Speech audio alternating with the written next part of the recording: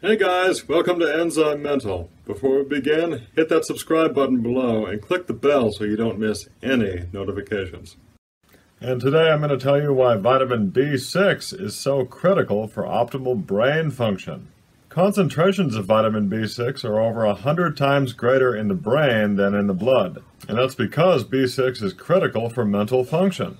Severe deficiency of B6 is associated with irritability, depression, poor short-term memory, and even psychosis. Because B6 is required for proper synthesis of serotonin, dopamine, and GABA, three critical neurotransmitters.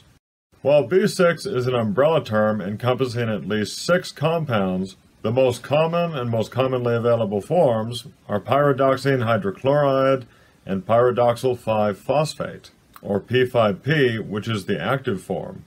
B6 as P5P is essential for converting 5-HTP into serotonin. People who have a genetic or acquired B6 deficiency produce insufficient amounts of brain serotonin and are often prone to clinical depression, OCD, and other mental problems. As P5P, B6 is also required for the production of dopamine and GABA, so a B6 deficiency, whether genetic or acquired, can result in abnormally low levels of these critical neurotransmitters.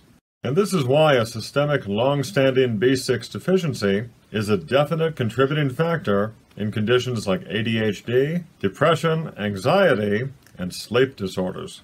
If these neurotransmitters remain depressed, this can result in mental disorders that are commonly treated with psychiatric medications like amphetamines, SSRIs, and benzodiazepines. So taking B6 regularly can reduce the need for these medications.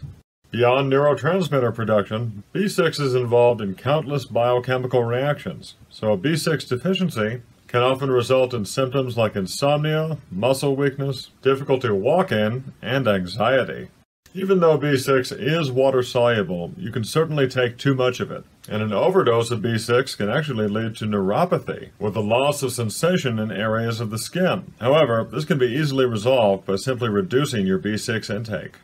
As a supplement, you'll likely find B6 in doses anywhere from 100 milligrams to as much as 500 milligrams per serving, and you'll often see B6 paired with its active form, P5P, as this combination is far more beneficial than just one of the two, especially if you have any existing liver problems, because the liver is what converts regular pyridoxine B6 into P5P. And on this note, you might also want to pair your B6 with some zinc, because zinc is a required cofactor for activating pyridoxine B6 into P5P also. And if you recall all the neurotransmitter activity that B6 supports, then you shouldn't be surprised that depression, aggression, anxiety, epilepsy, and impaired growth are all well-known signs of a zinc deficiency. Can you see the connections here? Riboflavin, which is vitamin B2, and magnesium are also cofactors for optimal B6 absorption. So it's really best to take your B6 alongside magnesium and a full coenzymated B vitamin complex every day. Thanks for watching. I'm Jason Carter, and I'll see you next time on ENZYMENTAL. Stay healthy.